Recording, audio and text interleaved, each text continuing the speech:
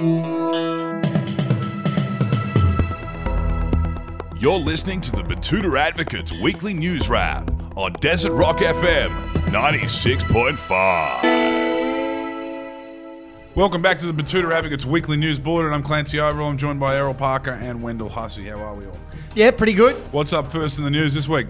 Well, we're going to start off with a story that has confused and perplexed everyone around the country. The nation is still wondering why in the fuck anyone needed to taser a 95-year-old woman that weighs 43 kilos. Yes, this has been added to one of the few notable moments over the last couple of years that have caused a collective jaw drop from the entire population. I'm talking about moments in history that just don't make sense.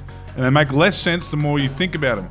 You know, of course, we've got the lockdowns, the death of Kobe Bryant, the Hawaii holiday, and the incident down in Cooma has been added to the list. Yeah, well, if you knew the full story, you'd understand why they did it. But anyway, yes, that's right, Clancy. Australians are still really having trouble with this one. The entire nation has raised questions about why the police didn't consider the 1,000 other options that were available to deal with a 5'2", 43-kilo lady moving forward slowly on her walker with a steak knife in her hand. Like, for example, turning the fan on really high, or turning up the radio, or just, leaving the room. Yeah, I don't know, Errol, until you've been in that situation where someone's coming at you on a walker at a pace like that, I don't know if you can judge. Anyway, moving on to politics. Peter Dutton's advisors have this week begged him not to attend this old rock spider's funeral too. Yes, we're talking about disgraced Aussie icon Rolf Harris, with news breaking this week that the old pedophile has passed away. It comes as welcome news to plenty, except for staffers of the nation's opposition leader.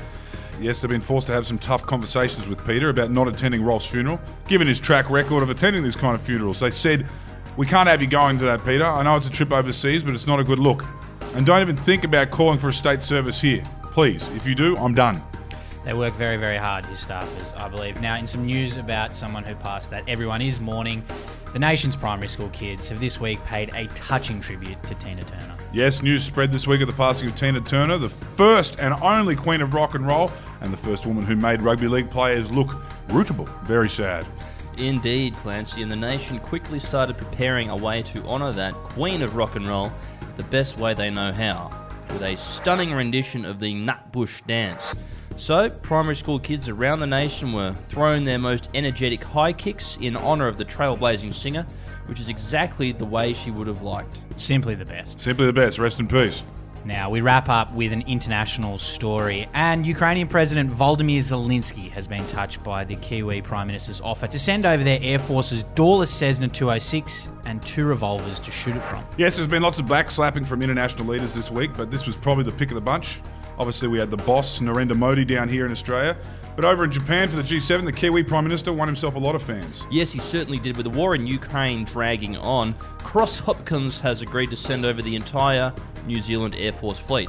So, it's 4 middle-aged men from Central Otago are heading over to the Eastern Front. 2 pilots, Gordon McIntyre and Roy Saunders, 1 ground mechanic, Ainsley Blaine, and 1 gunner named Neil McRory will be taking the Cessna and their guns over to lend a hand and send those Ruskies back to Moscow. It's a lovely touch. And look, Tim Gurr, I believe he was from New Zealand, he commented on that story saying, "Hey, we'll take them back if you're going to make fun of us." Good on you, Kiwis. We love you all. We do. That's the end of the bulletin this week. Have a good one. Have a good weekend. Hooroo! Ciao.